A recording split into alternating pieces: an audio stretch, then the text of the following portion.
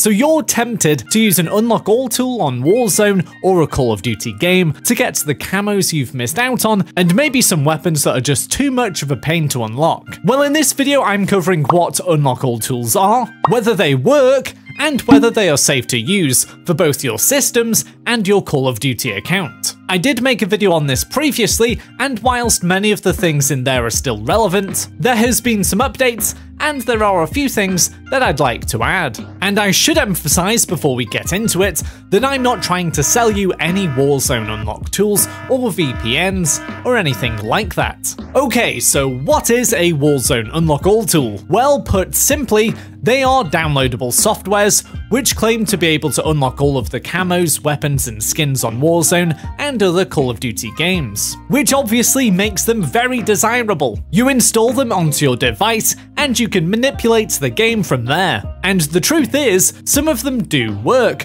Obviously, there are some that are better than others, and there are seemingly hundreds of different providers. Some of them are free, and others you have to pay for. But there's no doubting that some unlock all tools for Warzone do work, and you've probably bumped into people with insane camos that shouldn't be possible on certain weapons, or even weapons and skins that aren't even out yet. Well, if you have, they definitely have an unlock tool in use, but it's highly unlikely that they can get away with that for long. Which brings us on to the next point. Are the Warzone unlock tools safe? And by safe, I mean, are they safe from the Call of Duty lore and for your system? And that answer is a huge no. The unlock all tools may work for a little bit, but the chance of a ban is huge and it's only getting bigger. This is the case to such an extent that many advise not to use them in public matches, which defeats the object of using them really, although I'm guessing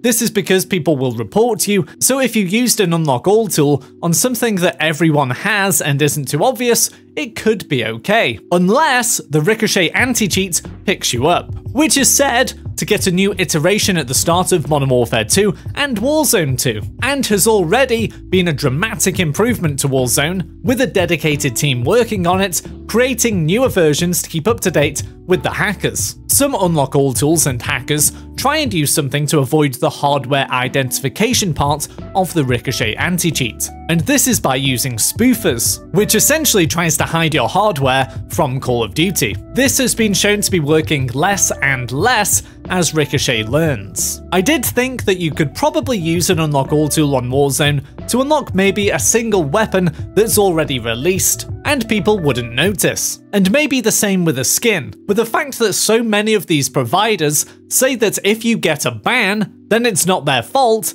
leads me to think that they're not confident in their product. So that's already a bad sign. Some simply suggest that you can make a new account and use the unlock all tool on there. But one of the reasons so many people like Call of Duty is that they can track their progress for challenges and leaderboard stats. Obviously, if you're making numerous accounts, you can't really do that. On top of that, Warzone 2 is said to require a mobile number to authenticate your account, so you won't be able to make loads of disposable accounts. So some of these unlock all tools do work, however the chance of a ban is getting greater and greater. On top of that, you're downloading something onto your system and you have no idea if it can be malicious, so there's a risk there too. And finally, you've got to ask, is it really worth the risk? Potentially getting completely banned for some camos, skins and weapons feels insane. Some of the fun bits for camos and weapons at least is to get the reward of unlocking them,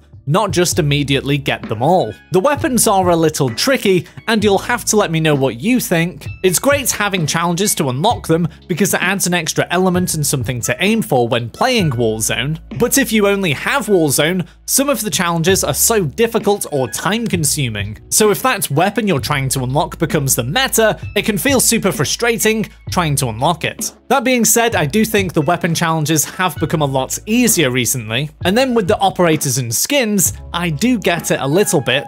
You don't want to pay insane amounts to have all the different skins and operators, but they are just purely aesthetic.